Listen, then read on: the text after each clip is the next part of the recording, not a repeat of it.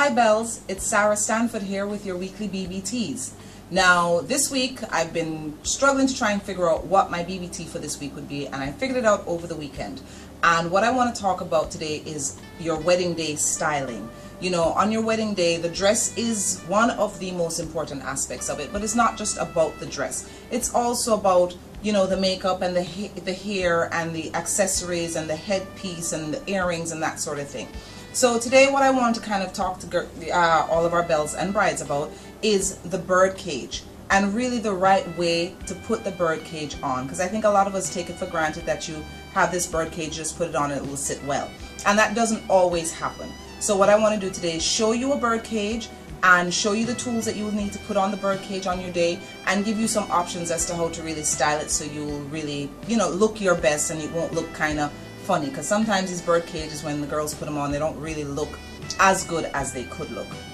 So what I want to do is show you today some of the things that we'll need to accessorize and put on the bird cage. So here we have, first of all, and obviously, our bird cage. Now with a bird cage you have to be careful because there are different types. You have a very simple bird cage like this, which is a French netting with some crystals along the side, and it's attached to a simple hair clip or hair comb, right? And then also what you have is the feathered piece or the fascinator. Now some bird cages will come with the fascinator already attached to it, okay? And some of them will come with the fascinator separate. Now my preference usually is that the fascinator is separate from the bird cage. Reason being, oftentimes when they're attached, you will find that whatever adhesive the manufacturer used to put them together, it kind of makes it cock off sort of to the side, and it doesn't really sit as well. So I like when the bird cage is separate from the fascinator, because then you have the control as to where you place everything. Okay, so in order to put on our bird cage, we need our bird cage, we need our fascinator, and oftentimes we'll just need some simple hairpins, right, which aren't going to show in your hair. Sometimes the bird cages you don't need it, but sometimes, depending on the size, you will. So with the bird cage, here's what we're going to do. Now we usually sit the bird cage on the right side of the head, and for a couple of reasons. The main reason is when you're standing at the altar, this is the side of your head that's going to be showing to the congregation or the audience, and it's better for pictures. So we like to try and put it on the right side. So we're going to take the bird cage comb clip section, and we're going to put it somewhere right around, not too far back, but right around where your ear is and a little bit up. Okay, so we're going to rest it somewhere around here, so you can see where I've put it there.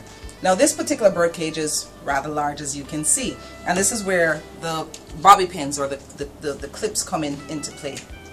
And what I like about this bird cage, because it has so much material, it gives you a lot of leeway as to how you want to set it, and so you have a lot of flexibility. So what we're going to do is we're going to take this bird cage and we're going to put it over the face, and it kind of just cuts diagonally across the face, over both eyes, across the nose, and across the lips, because this is usually a very flattering look for most people. Okay, and then what we're going to do, we're going to take a bobby pin, and we're very simply going to kind of just take the top down, because it's a little bit high, and take it down to a level where we want, and just pin it into the top of the head. Okay, then we're going to take the sides again, because it's a little bit full, and we're just going to kind of pull it down, right somewhere maybe around here. And again, it's a personal style, so you can do it in whatever way makes you feel comfortable. And then we're going to pin that very easily, or not so easily sometimes, excuse me, very easily into the side of the hair to hold it down. Okay, so this is what we have so far with the bird cage, and again, as I said, you can alter it as you need to. Like, I'm not liking this little part right up here, so I am again just going to take my hairpin and I'm just going to pin it down here. Okay, so after you've gotten your bird cage set to where exactly you like it, then this is where you can now place the fascinator. Okay, and the fascinator, you can use it and cover the comb clip, you can put it further back. I'm just going to take it and put it somewhere right around here. Okay, so if you look now, ladies, you have your fascinator and you have your bird cage, right? And again, you alter it the way you want to, and that's you on your wedding day. Okay, so you can take a look at it from the side with the fascinator, and then we can take a look at it from the front. Okay, so I hope this has been helpful. I hope you guys will kind of take a look at it, practice at home before your wedding day so you can get it right. And if you have any questions, you can always inbox me or put a post on our page, or send us an email at info@blissja.com. Have a wonderful, wonderful week, and as always, make it blissful.